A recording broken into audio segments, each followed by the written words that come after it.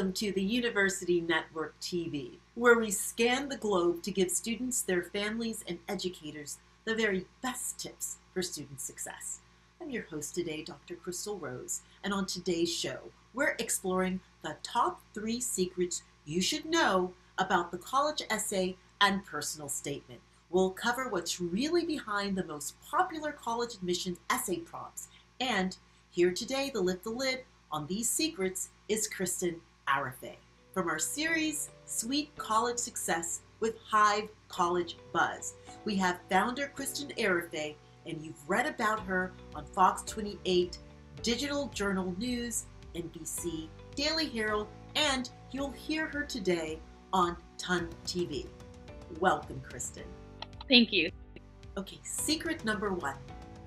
Tell us about yourself. To share or not to share?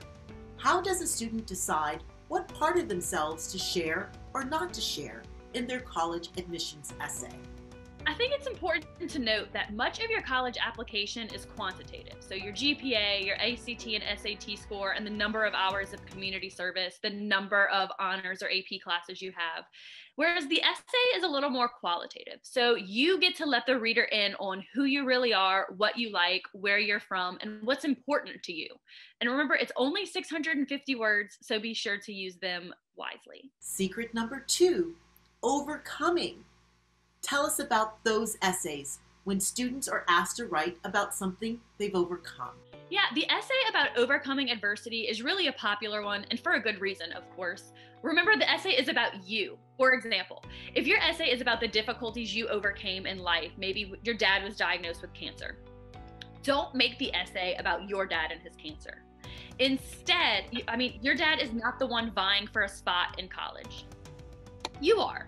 So focus on your part of the journey, your difficulties, your great realizations, and how you overcame that difficult time. Remember, everyone has a sad story that they can share. Is your sad story necessarily the best story that you have to tell? And will it keep the reader reading? Secret number 3. Tell us about that thought challenge, about a time when a student changed their thinking. What about those types of essay prompts? Yeah, so I think that particular prompt goes something like, reflect on a time when you questioned or challenged a belief or idea, and what prompted your thinking and what was the outcome. And I believe this is a favorite in the worlds of admissions because it's all about critical thinking. So what did you think at first? Who were you? And what changed about you throughout the process? It shows that you're open-minded, and essentially it lets your reader get into your head. Good points, Christen. You know, the essays do seem to be the tricky part of the college admissions process, with over a third of the respondents in a recent Princeton Review survey with over 14,000 families. They thought so too. Thank you for making this process easier. Yeah, I think you have to go into the essay with an open mind, and you have to just put your best self forward, put your best self on paper. And if you are confident in your writing and excited about the prompt, it definitely shows through in your essay at the end. Thank you very much, Christen. Happy to be here. Thank you.